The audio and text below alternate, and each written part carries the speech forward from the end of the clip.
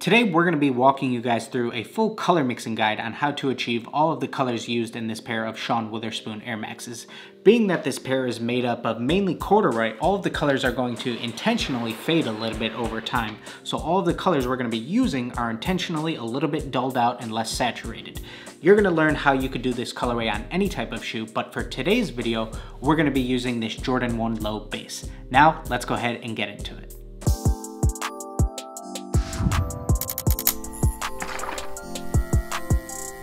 So for our first color, yellow, the colors that we're going to be utilizing are pale yellow, flat white, play in the sand, light gray, and petal pink.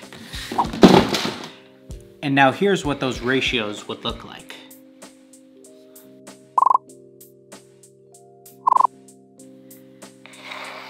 And here's our final color. So depending on the shoe model that you're working with, you definitely want to use the natural contours and panels within the shoe to your advantage. So starting off with our yellow, I'm going to go ahead and lay it down on our sock liner, tongue, toe box, along with the entire eyelet panel and this upper heel panel that wraps around the back of the shoes. Now in order to create our gray color, we're going to utilize light gray, chocolate, beige, lilac, and flat black. And here's what that breakdown would look like.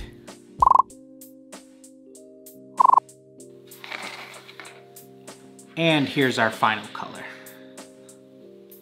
Now with our gray paint, what we're essentially doing is laying down a stripe underneath our eyelet panel. The most important thing here is trying to achieve the same thickness of the line and following the contour of that eyelet panel. I'm going to be using a size 0 filbert brush in order to achieve this look. Now in order to create our pink color, we're going to use petal pink, shell pink, hot pink, buttercup, and light gray. And here's what that breakdown would look like.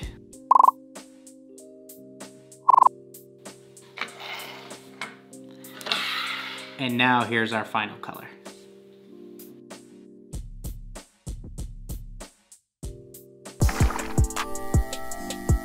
For our blue color, we're going to use blue turquoise, flat white, blue, neon Bahama blue, and light gray. And here's our ratios for that.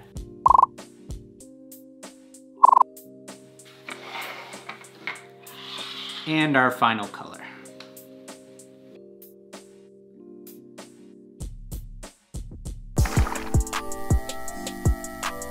In order to create our purple color, we're going to use purple, violet, navy blue, blue, and light gray. Here's that breakdown.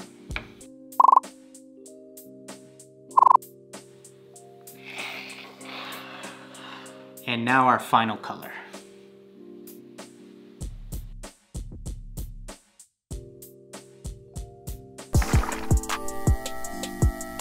Now for our green color, we're going to use midnight green, dark green, chocolate, and light gray.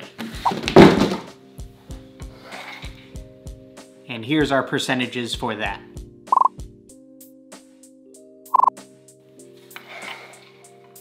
And now our final color. For our green color, I'm going to again use some of the natural shapes, contours, and panels within the shoe model itself to my advantage and begin to fill in some of those with the green. Now that we have most of our main colors taken care of, there's two additional colors that I want to talk about quickly. We have this tiny little brown panel on the side here, and then we have this mist colored pull tab at the back. In order to create these two simple colors, what I did for the brown was take a mixture of about 50% chocolate and 50% black, and then in order to create the mist color pull tab, what I did was take about 50% white and 50% light gray. And of course we had to finish this project with a pair of custom laces, so if you're interested in learning a little bit more about this process, how to dye any pair of laces, we're gonna go ahead and throw a card on the screen for you. Also, a little side note, sometimes when you're working with colors, they might look a little bit different depending on the surface that you're working on. So if your colors are a little bit too saturated, that's where adding in a little bit more light gray is really gonna help bring that saturation down. With a colorway like this, we're really trying to go for that faded look, so we're intentionally trying to dull these out a little bit. Now, anytime you're color mixing, it's always very important to remember that you can always add in additional paint to your mixture, but it's a whole lot harder to remove color out of your mixture. So always make sure that you're adding the paint in very tiny little droplets that are gonna make a big difference. Also, be sure to let us know in the comments what other popular colorways you guys would like to see a color mixing guide from us in the future. Let us know what you thought of how this pair turned out today, and we'll see you guys in that next video.